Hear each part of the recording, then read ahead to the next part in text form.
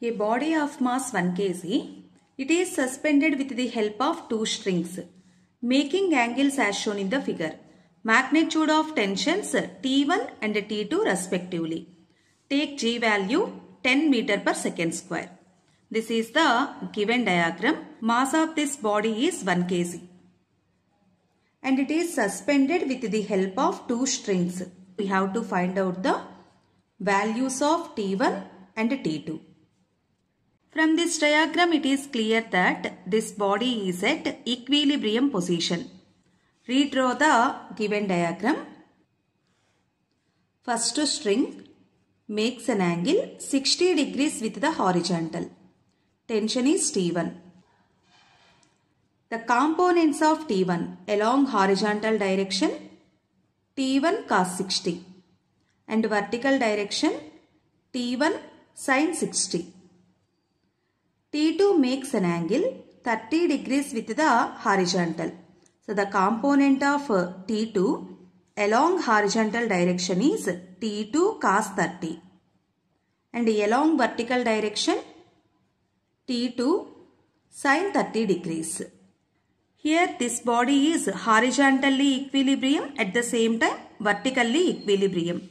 So T1 cos 60 degrees is equals to T2 cos 30 degrees. Cos 60 value 1 by 2. T1 by 2 is equals to cos 30 root 3 by 2. Here 2 get cancelled. T1 is equals to root 3 T2. And vertically also in equilibrium position. In upward direction forces T1 sin 60 degrees plus T2 sin 30 degrees. And in downward direction, weight of the body acts, mg. T1 sin 60 value root 3 by 2 plus T2 into sin 30 1 by 2. Given mass is 1 kg and G value is 10 meter per second square. In place of T1, substitute root 3 T2. Here LCM is 2. Root 3 into root 3 T2 plus T2 is equals to 10. This 2 goes to RHS side. 10 into 2 20.